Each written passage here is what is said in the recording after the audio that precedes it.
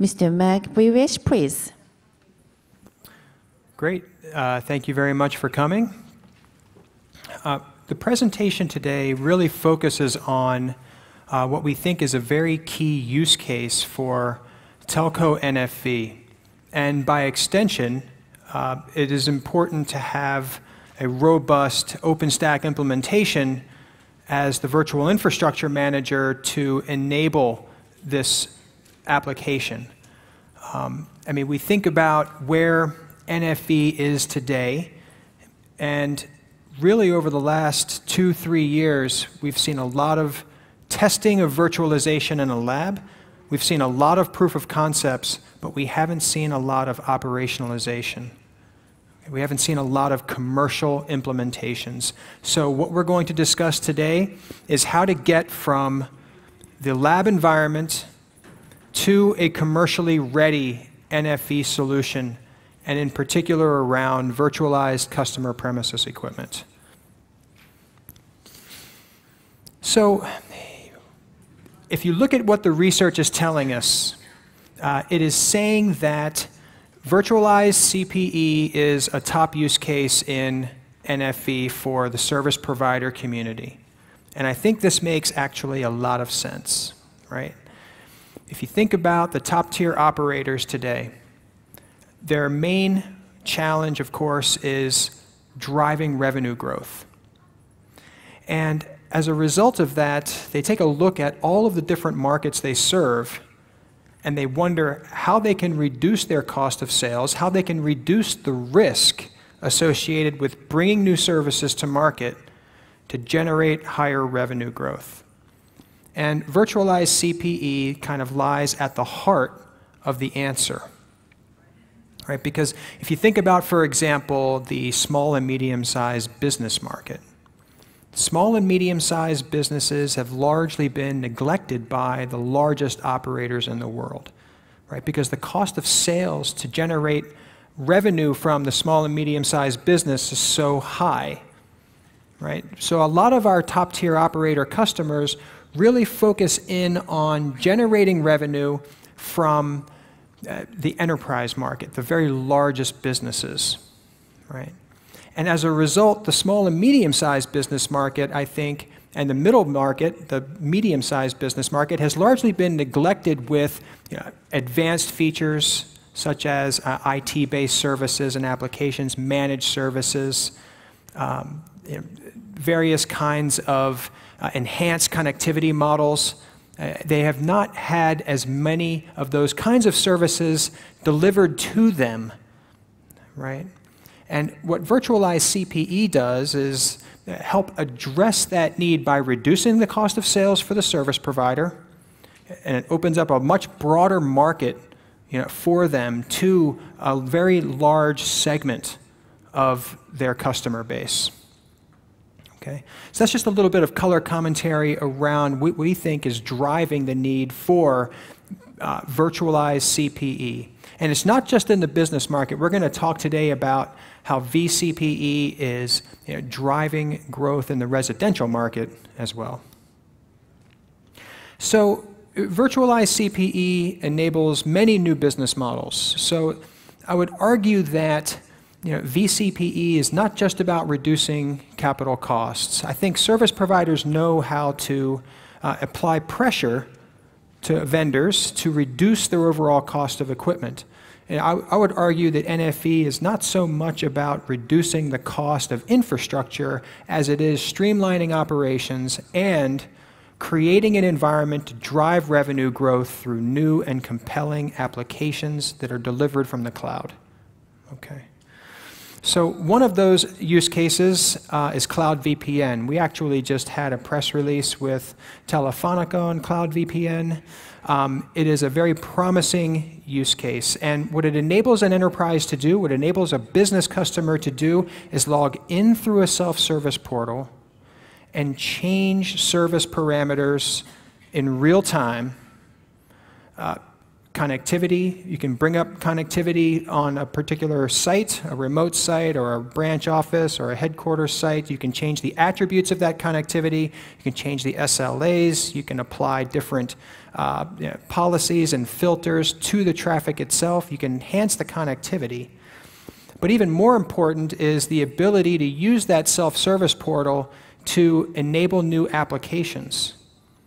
So if we have, for example, network functions like session border control, firewall, intrusion detection, all different kinds of security functions, application acceleration, WAN optimization, to be able to turn those on in real time, creates a revenue stream for our customers.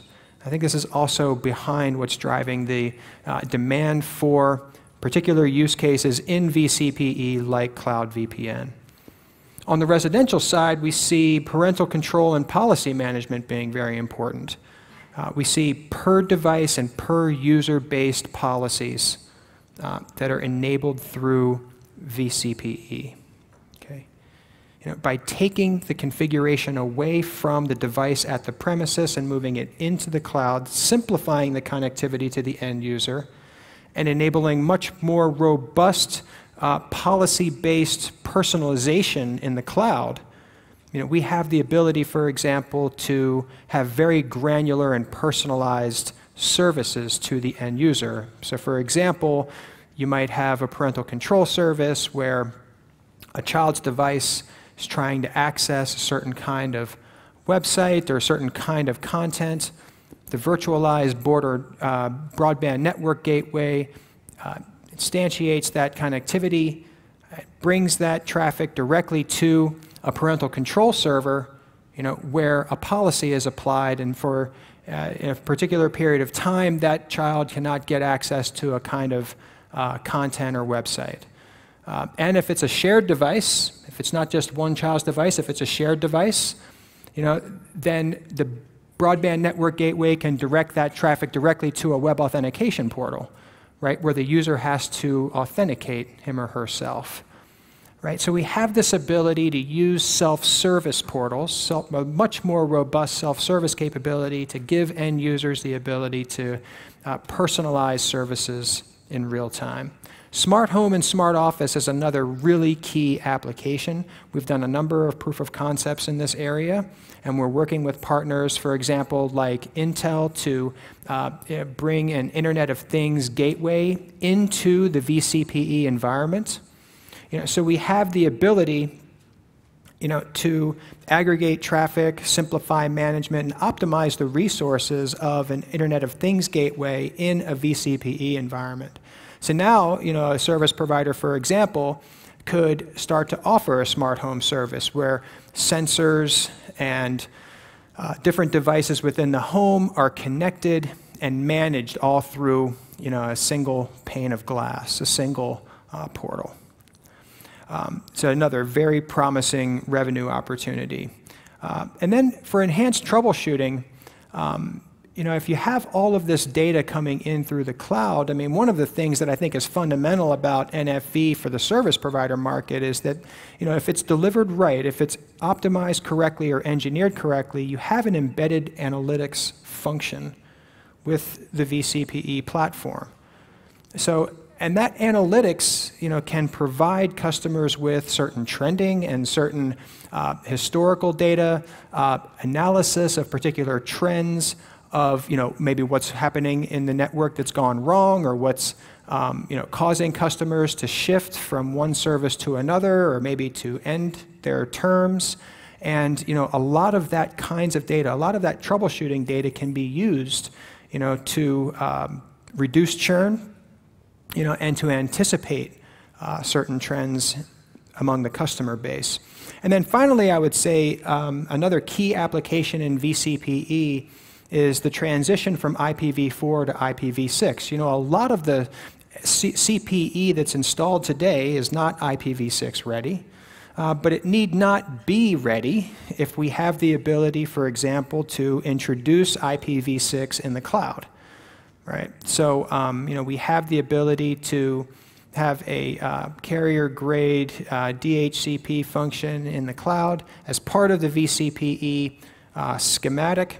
and we have the ability to deliver an IPv6 service or transition from IPv4 to IPv6. So all of these are just 5 use cases. There are many more, but these 5 use cases I think are indicative of the promise of vCPE. And I should actually just back up and let you know that if we look at our pipeline today, we've done more than 40 POCs in the service provider market. An overwhelming majority of the interest that we have right now is in the vCPE application. We do have, of course, a number of different trials in virtualized evolved packet core.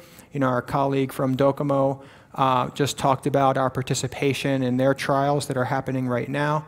But overall, it's really the vCPE that's driving a lot of the interest among service providers today. So if there's so much interest and there's so much promise, why is commercialization held up? I mean, if you actually look at where the trials have been and where the deployments have been, there's a big gap, right? There have been a tremendous number of POCs, but there have not been a large number of real commercial deployments, and those commercial deployments that have happened have been subscale, I would argue, in particular domains or in particular areas of the network. So why is that? So I would put to you there are a few different reasons. First of all, the overall business case has not really been proven, right? I think we've spent a lot of time with CIOs and CTOs proving technological concepts, and we haven't spent nearly as much time with the CMO, the Chief Marketing Officer. We haven't spent nearly enough time with the Chief Financial Officer to prove out the business case, right? And that business case is about much more, as I said earlier, than just reducing CapEx. If you actually look at a service provider's cost structure, you compare CapEx to OpEx, if you're moving the needle in CapEx, you're not exactly proving the overall business case. You have to reduce the cost of operations and you have to increase the top line. And I think that's where a lot of the business case that have been presented to the CFO have essentially fallen down so far. There's also a lot of confusion about orchestration. So if you think about this term orchestration, a lot of people think about OpenStack as an orchestration product, right? But in the way of NFV, in terms of NFV, OpenStack doesn't do all of the orchestration that's needed. Of course, it does orchestration of resources in the cloud, in the data center. But we have, according to the ETSI framework, we have the NFV orchestration. And even on top of NFV orchestration, which is really just resource orchestration from an element or network management type capacity into the infrastructure layer, what we really need is a horizontal service orchestration layer that cuts across physical and virtual network boundaries. And we'll talk a little bit more about what that means. But there's a lot of confusion about orchestration and just how much service providers need to invest in it and to what extent it should be open source and what's practical with respect to open source approaches or not. I would also say that another challenge is OSS and BSS readiness.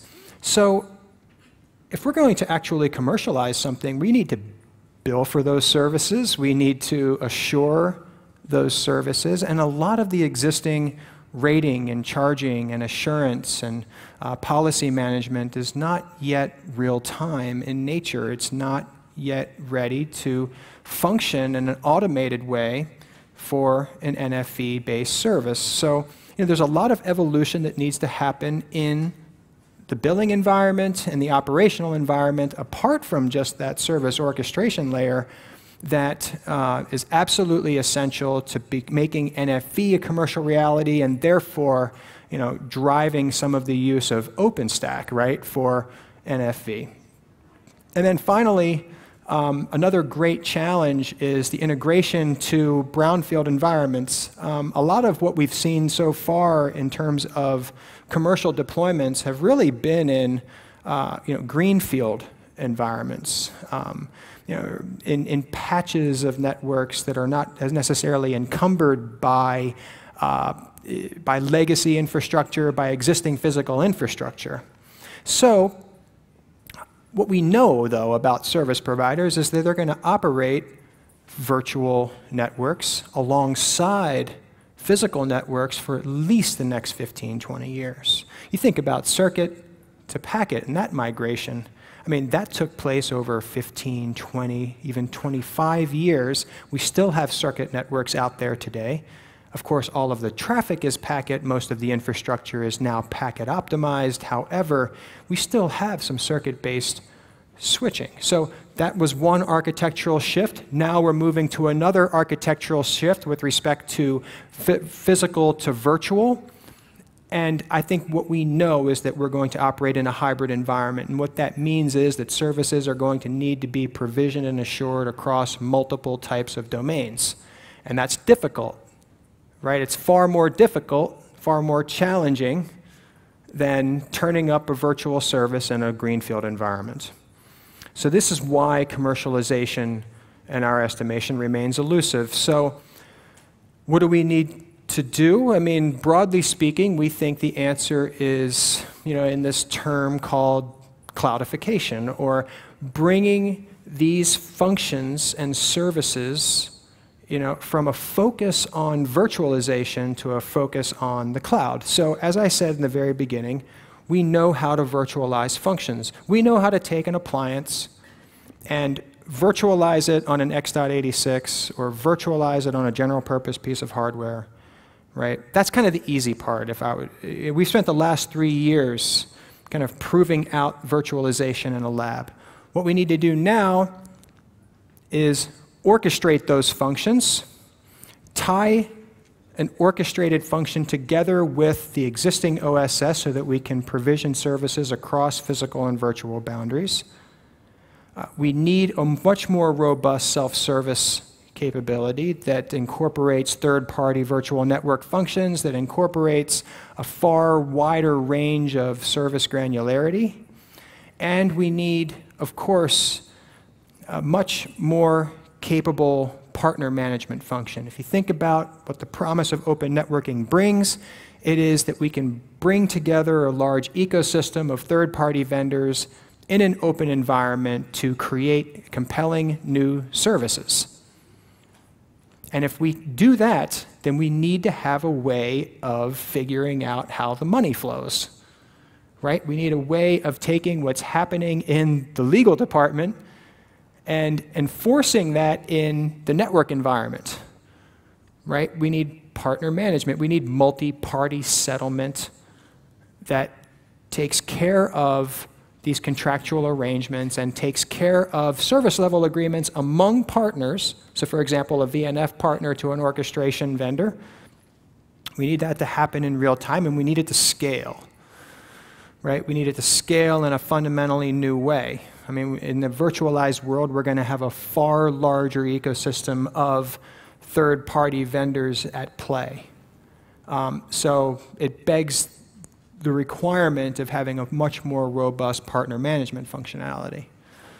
So that's really what cloudifying means. That's really what, to us, making NFV cloud ready is all about. It's bringing those kinds of functions, orchestration, evolved OSS and BSS, and partner management and self-service together to bring new services to market, to automate the operations behind it. So the cloud-ready vCPE solution has the attributes that I just mentioned and quite a few more.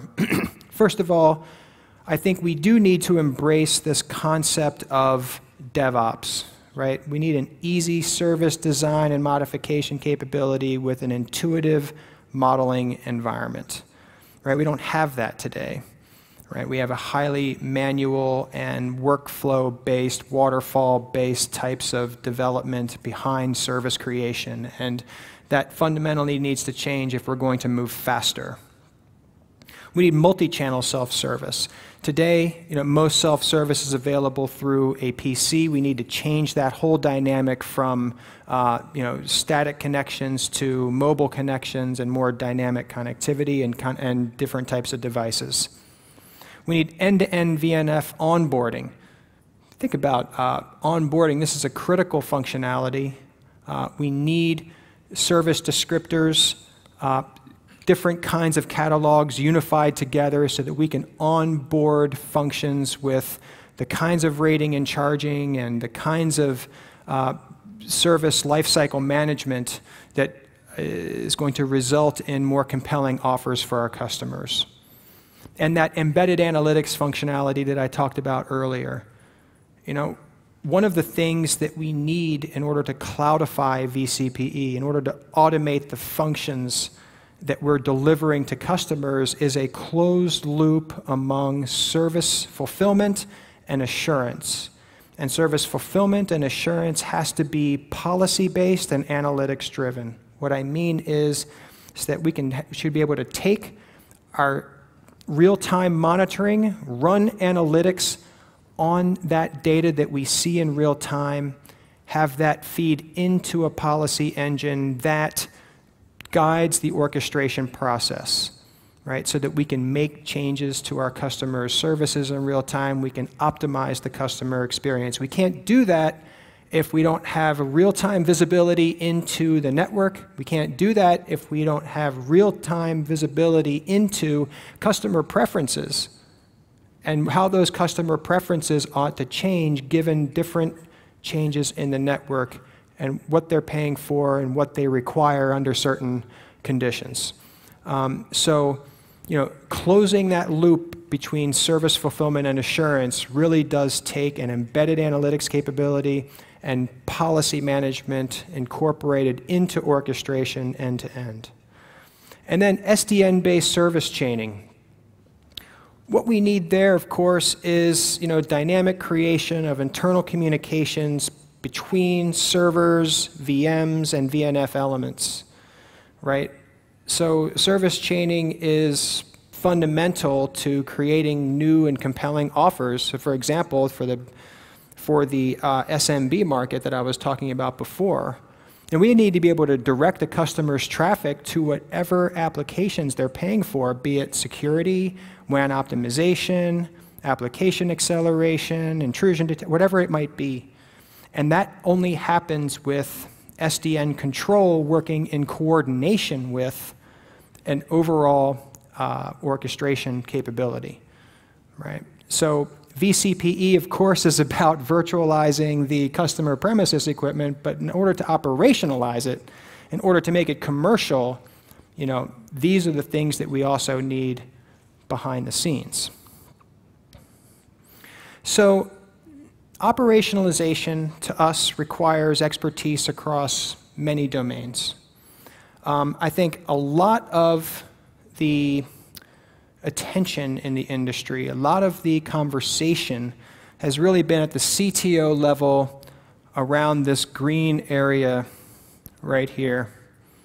I don't know if I'm working this correctly, but that green box, the smaller green box, that's the NFVO, that's the NFV orchestration function, right? But orchestration in and of itself is really just an automated way or a real-time way to configure and control infrastructure resources. What we really need to operationalize is in that purple column, you know, the embedded analytics and policy management, and in the orange section, you know, all of the OSS and BSS functions that aren't normally thought of in orchestration, but are absolutely essential to operationalizing vCPE. These are things like real-time rating and charging and the partner management functionality that I just discussed. And there's more. There's more.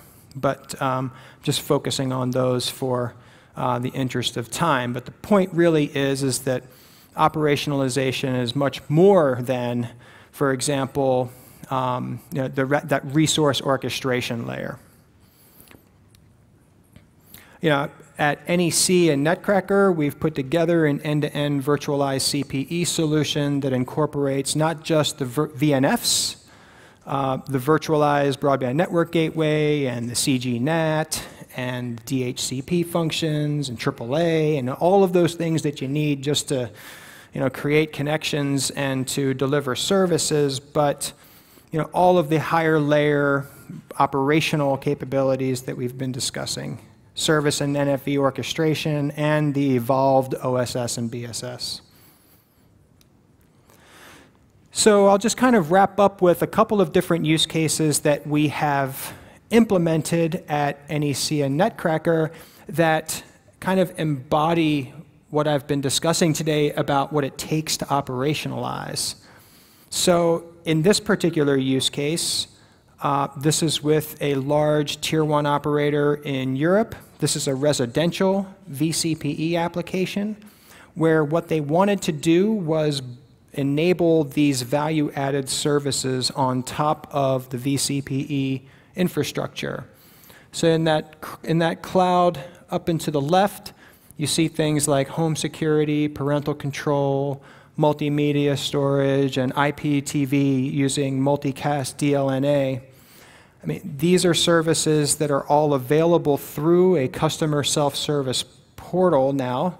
And we designed a self-service portal for our customer to enable their end users to self-select these functions in real time and to configure per device and per user policies, right? And at the same time, they have maybe 4 or 5 different CPEs that are certified in their network, and at least one of them is going to need to support an IPv6 migration, right? So as I was saying before, we have the ability with DHCP and our carrier-grade NAT product to move traffic or migrate traffic from the IPv4 to the IPv6 IP backbone.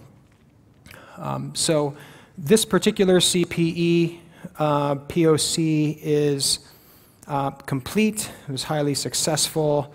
I think the next step for this customer is pre-production trial, right? And that's scheduled to take place really over the next 3 to 6 months. We also did a cloud VPN solution with a large Tier 1 operator in North America. And the idea here was that we needed to very rapidly onboard third-party network functions, from the large router vendors like Cisco and Juniper that were providing virtual routers, virtual firewalls, and a variety of different functions embedded in the provider edge, right? And the idea was, to take a lot of those embedded functions, move them into a cloud environment, simplify and cost reduce the provider edge, and just optimize it for IP routing, as opposed to service-specific or application-specific line cards that, frankly, not only cost a lot of money but take up a lot of space in those chassis for that are really best optimized for router ports. And move those functions into a cloud, create this cloud marketplace concept for them. The idea is to create a cloud marketplace concept where virtual network functions coexist along with software as a service and other cloud-based applications that can be offered up and delivered with network functions to help our customers generate more revenue from a cloud VPN service. So this way, of course, the operator doesn't need to manually configure every CPE device, with statically provisioned parameters, right?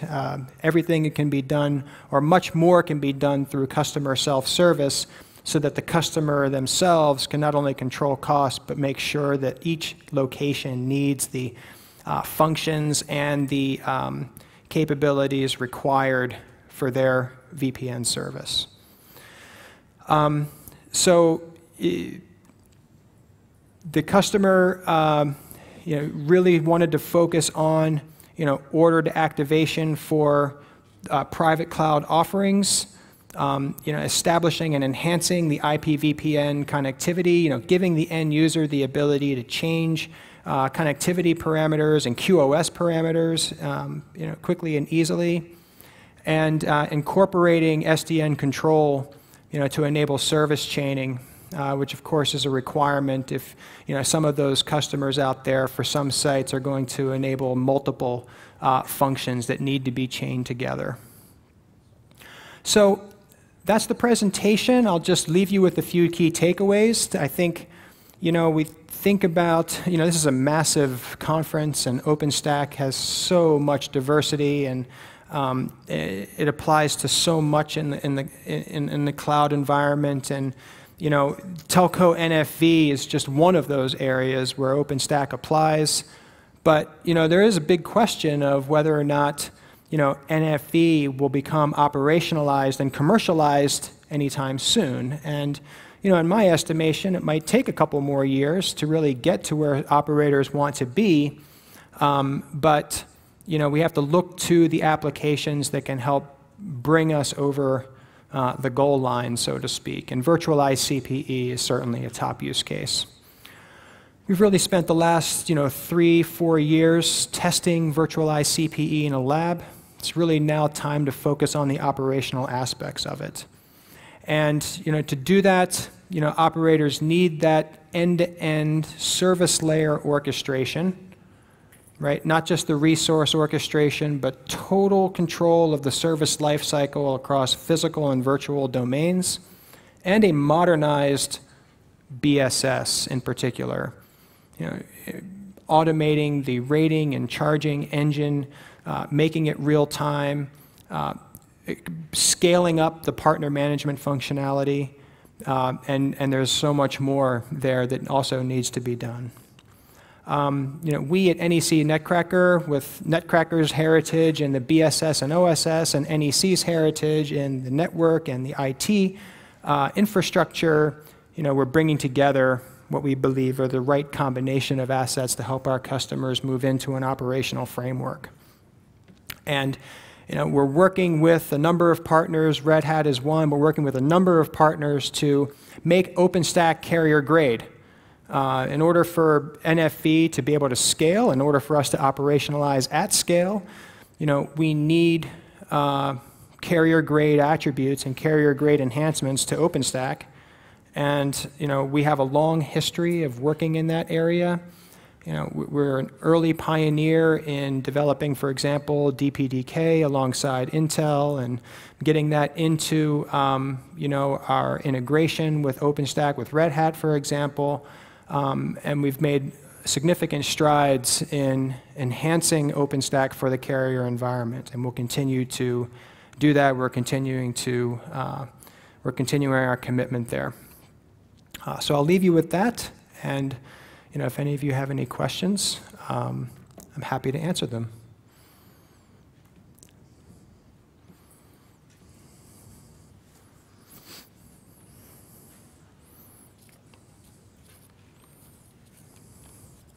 Okay. Thank you so much for coming. I appreciate it.